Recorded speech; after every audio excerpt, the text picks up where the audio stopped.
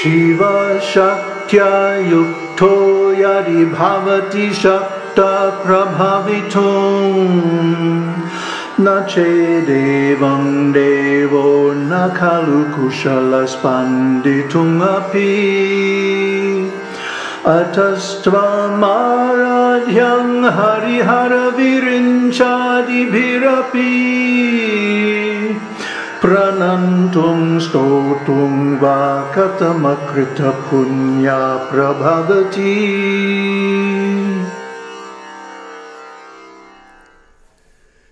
Śivaḥ śaktyā yukto yadi bhavati śaktaḥ prabhavituṃ na cedevaṃ devo na khalu kuśalaḥ spanditum-api atastvām ārādhyāṃ hari-hara-viriñcādibhir-api praṇantuṃ stotuṃ va katham-akṛta puṇyaḥ prabhavati.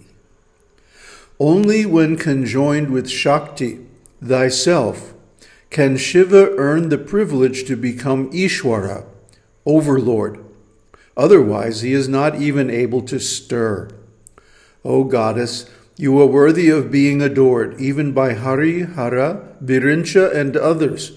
Therefore, how can one who has acquired no merit dare either to salute or praise thee?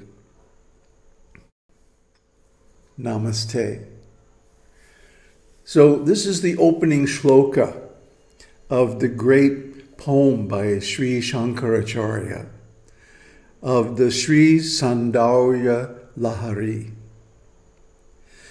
Now, first of all, the object of this poem is to describe the ontological position of the goddess. Okay? Everyone is familiar with this concept of God, but very few people understand the idea of Śakti, or goddess. Let me give you a crude example. A power plant. A power plant is generating huge amounts of electricity. It has lots of power. It is powerful.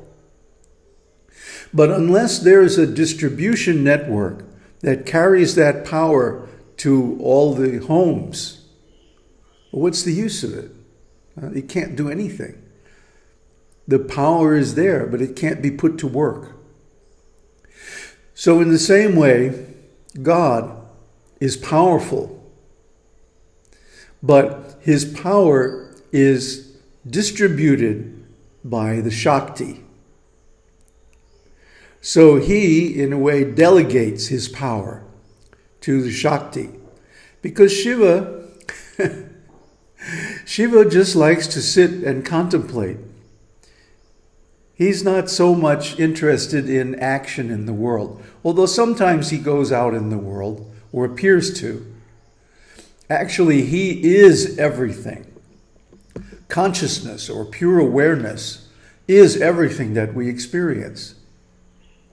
But that awareness doesn't have anything to be aware of.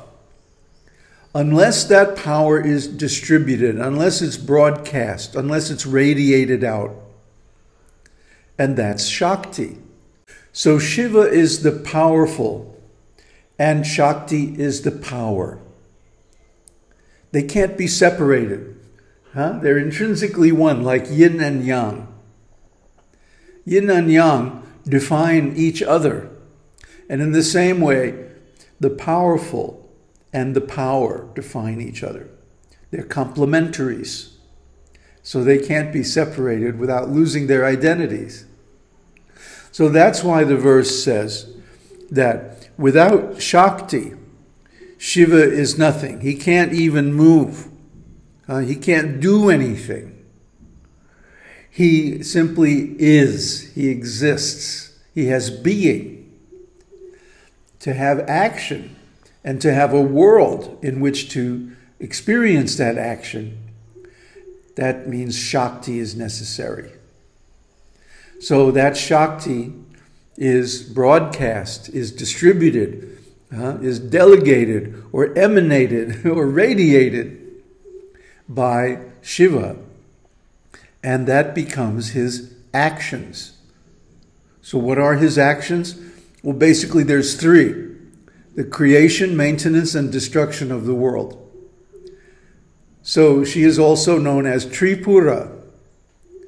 And the world is also divided into three: the earthly planetary systems, the heavenly worlds, and the spiritual world. So in this way, many triples or triads come into existence: Brahma, Vishnu, Shiva, and each one has a Shakti.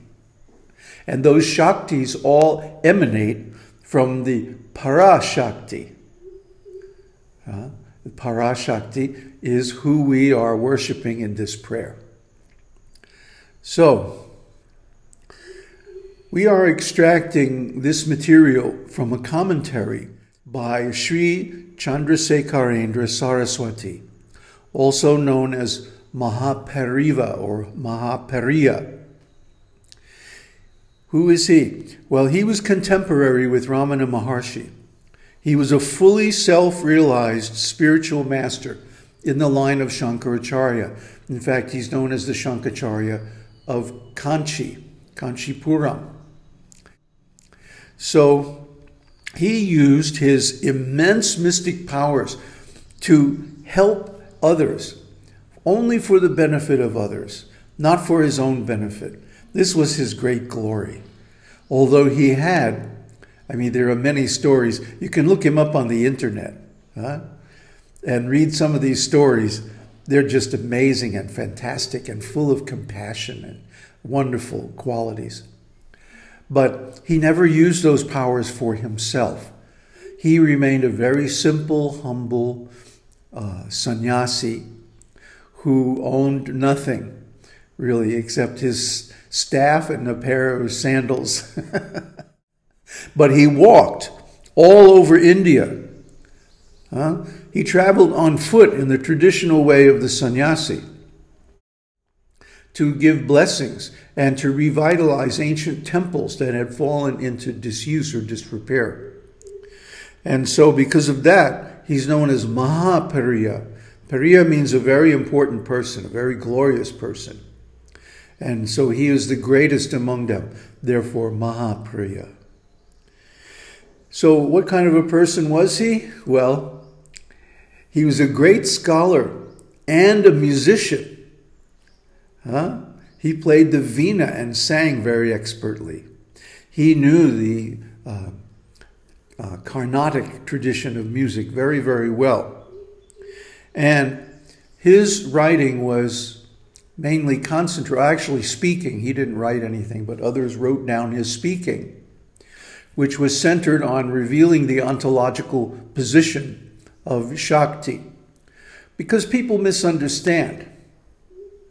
They think Shakti is just some maybe local goddess or some object of religious cult, sectarian religion, dualistic religion, like that. And yes, you can take her that way, but you will miss out on so many of the benefits. And then, okay, so above that on the scale of the four darshanams is bhakti.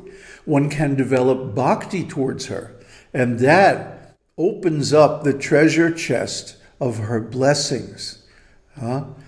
Trust me, I've experienced them for myself. A couple of weeks ago, I did the Mahalakshmi or Siddha Lakshmi Stotram as a homa, a fire sacrifice, and I experienced a tremendous healing. I'm going to do it again on the new moon in a few days. So, also, there is a magical tradition associated with this Saundarya-lahari. Each verse has a specific power, and we'll get into that in a minute. First of all, I want to go into the first shloka.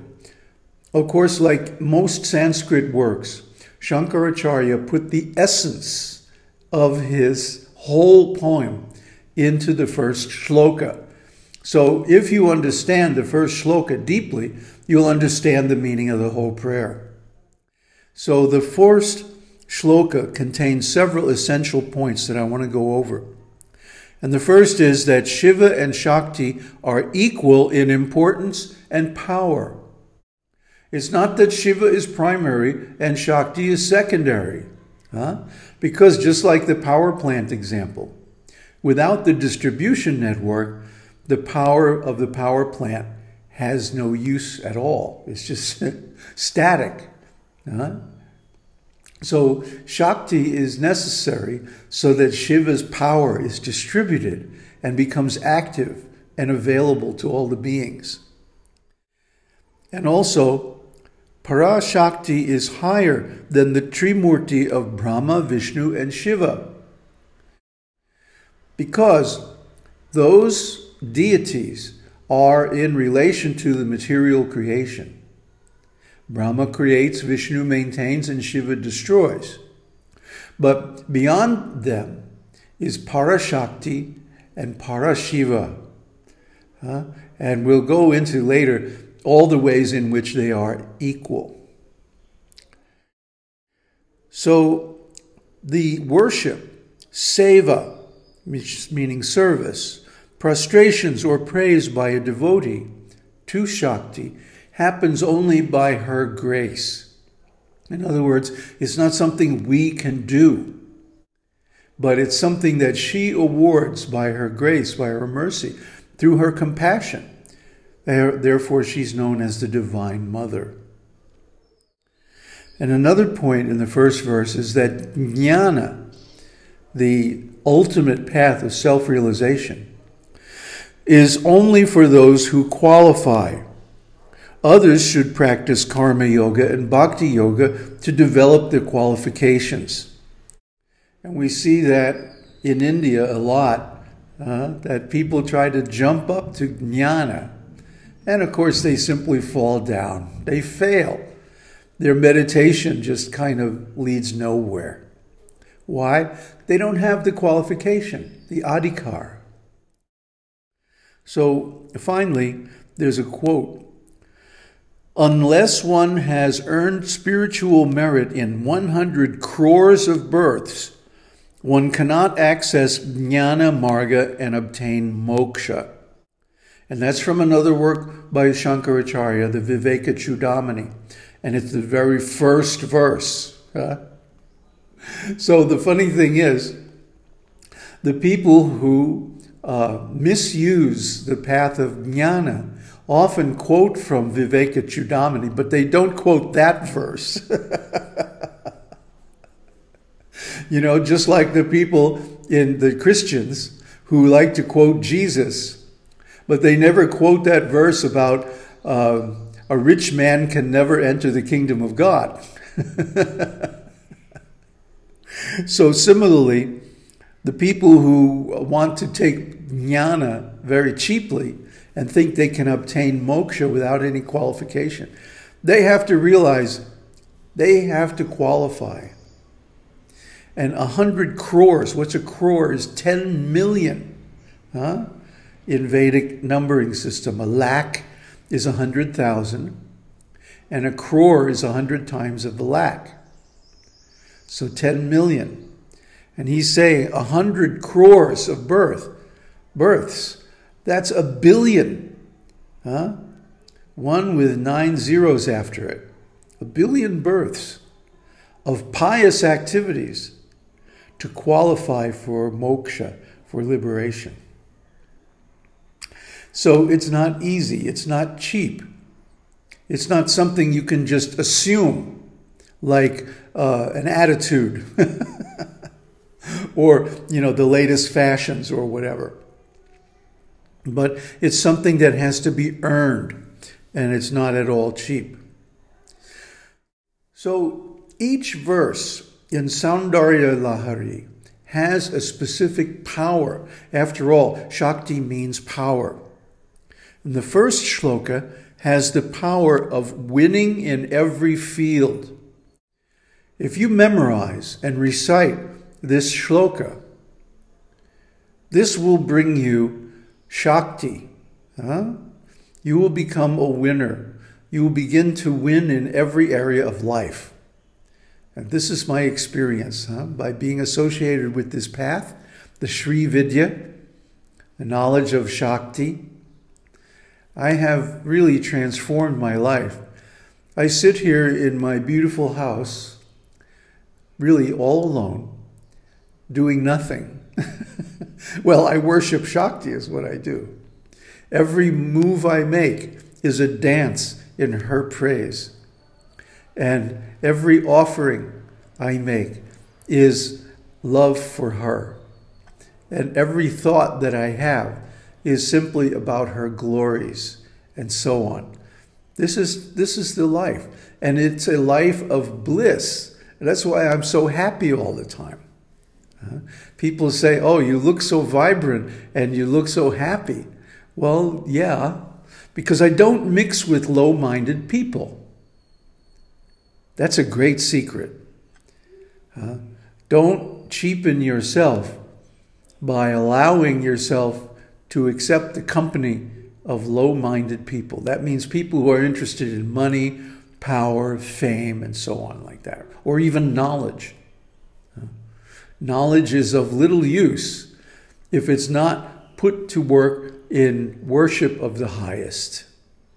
So anyway, some of the other shlokas are, for example, in Shloka 2, attracting all the world. In Shloka 3, attainment of all knowledge, and so on. So by going through these shlokas of Saundarya-lahari, one can earn tremendous benefits. And of course, the greatest benefit is moksha, not to have to take birth again. Freedom from birth and death. This is the greatest benediction. So how do we do it? Well, each shloka of Saundarya-lahari has an associated yantra. And here's the yantra for text 1. It's just a square with circles on the corners and the Sanskrit character kling. Kling, of course, is a mula mantra, a root mantra. And kling signifies the satisfaction of desires. So many mantras that revolve around this idea of satisfying one's desires begin with kling, because it invokes the Shakti, the aspect of Shakti, the Ichcha Shakti, the Shakti of desire. So one makes this yantra, and are supposed to be on a gold plate. We don't have a gold plate, so I'm using a copper plate. A copper plate is almost as pure as gold. So I'm putting the yantra on a copper plate and then reciting the mantra. Here are the criteria from the scripture itself. There are two parts to the worship of the first shloka. Both involve making the yantra with colored flour on a gold plate, putting a ghee lamp in front, and worshiping facing east. You're supposed to do it for 12 days and chant 1,000 mantras every day. That's quite a lot of chanting. You'd have to do it pretty fast.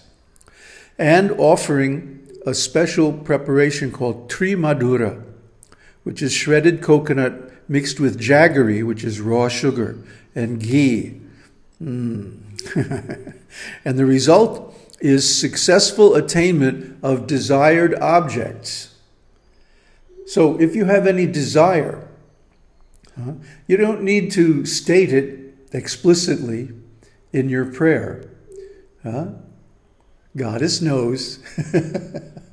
Don't forget who she is. She is Kundalini. She is the life force.